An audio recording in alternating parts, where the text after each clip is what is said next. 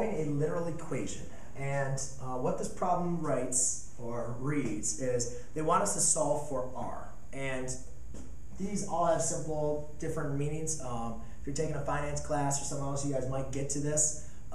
Or actually, well, really just in real life when you're doing anything that's dealing with interest, you're going to want to know at least the formulas and then also how to compute and find the values for the formulas. So that's where literal equations come in.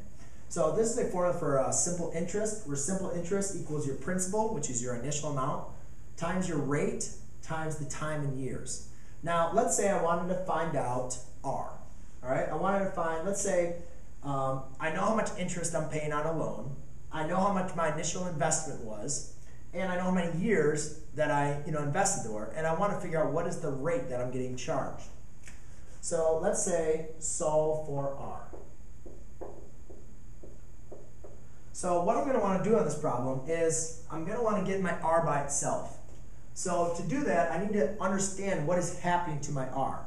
And usually it's easiest to look at, or most easy, to look at, I don't know which way I better say it. Usually you want to look at the four functions first. And four operations, I should say, are going to be addition, subtraction, multiplication, and division.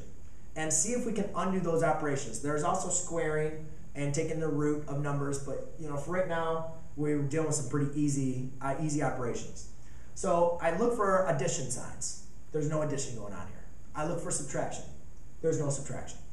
I look for division or fractions. There's no division or fractions. So therefore, I know right now what's going on is going to be multiplication. All right? So I need to undo multiplication. Now remember, when I say solve for R, that means my final value is R equals something. R is by itself. So right now, why is R not by itself? Well, it's being multiplied by T, and it's being multiplied by P. So we're going to do this actually in two different ways. You could do it the slow way. Well, to undo multiplication by T, you're going to want to divide by T. And then to undo division by P, you're going to want to divide by P.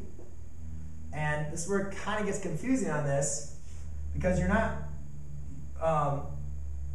well, I guess P over 1P, yep.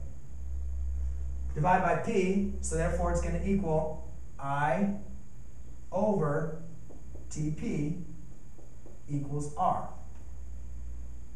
All right?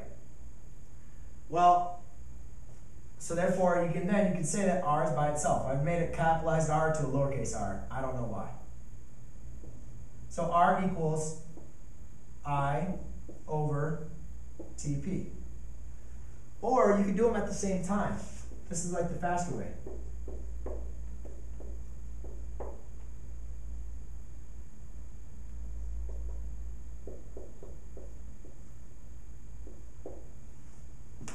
And there you go. Now you've solved for R two different ways.